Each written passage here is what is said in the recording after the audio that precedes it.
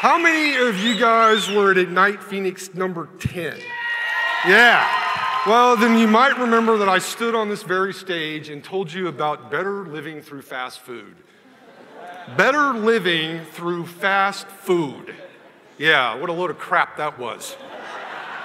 On April 21st, I flew in from Seattle, landed about midnight, went straight to Jack in the Box, as I'm prone to do, and got behind some guy that ordered 60 tacos, okay? I found it incredibly annoying. But it wasn't nearly as annoying as being in the back of one of these 8 hours later, on my way to the hospital, having a massive heart attack. I know, it's a bit of a downer. It's a little different than the last presentation. I woke up that morning and I felt fine. But I started to have these weird twingy chest pains, and I called my wife and I said, Francie, I'm having chest pains.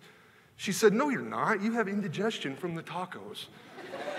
Unfortunately, she was wrong, because a few minutes after that, I felt like I got kicked in the chest. Sweat started pouring out of every pore in my body, and I knew that something was horribly wrong. 70 minutes later, I was in a heart catheterization lab getting 2 stents placed inside my heart in order to keep me alive. And these are the guys that did it. That's my cardiologist, Dr. Mark Berkowitz, the nurses at Banner Heart Hospital, the Mesa Fire Department. I would not be standing on this stage right now if it weren't for them. Yeah, they were awesome. This is the bruise that was left in my groin area after the heart catheterization procedures. And as nasty as that looks, that was really the worst physical part of the recovery from the heart attack.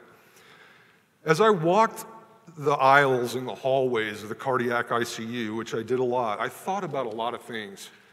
And I thought a lot. And what I really thought was that I was going stark raving mad, okay? Because human beings do not handle their own mortality well, okay? We fear death, we don't understand it, we want to avoid it, so we're not good at dealing with it.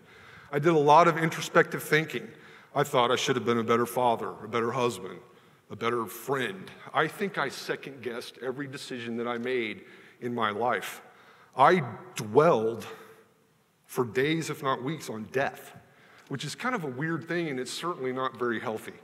Fortunately, I met a super group of people on Facebook, of all things, called the Under 55 Heart Attack Survivor Group. It's kind of one of those clubs that you hope you never have to join. But those people really helped me, and they helped me understand that what I was feeling was normal, and they helped me understand that I needed to make some lifestyle changes, and I needed to start that with my diet. Okay, I really did eat fast food 5, 6, 7 times a week before my heart attack. I am a meat and taters guy, and if it's deep fried, it's even better.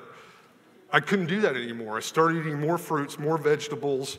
I even eat Brussels sprouts. Blows me away. It's good stuff, though.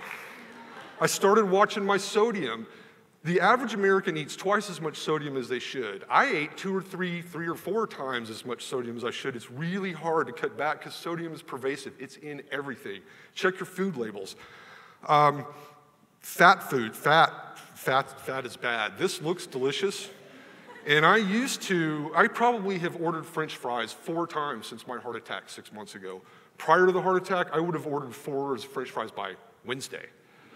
Exercise is something else I didn't do. Now, I'm not a runner and I'm not a weightlifter yet, but I walk 5 to 8 miles every day. I've walked 837 miles since I had my heart attack. That's like walking from Phoenix. Thank you. It's awesome. 35 pounds gone. I want to run you some numbers really quick. $220,000, that's the number of dollars it will cost you to have a heart attack. 7.8% is the amount of research money that's spent on researching heart disease. An American has a heart attack every 34 seconds. You know how many Americans die from heart attacks? That's a 737. Fill it up with people 11 times, slam it into the ground 11 times a day, and that's how many people die in this country of a heart attack every single day. It's staggering. And it's depressing, but I don't want you to be depressed. I want you to walk away from this presentation with a new appreciation for life. It's short.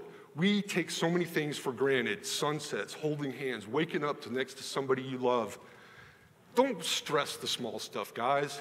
Be happy, okay? I don't dwell on death anymore. I dwell on life. and I want you guys to dwell on life too. Thanks.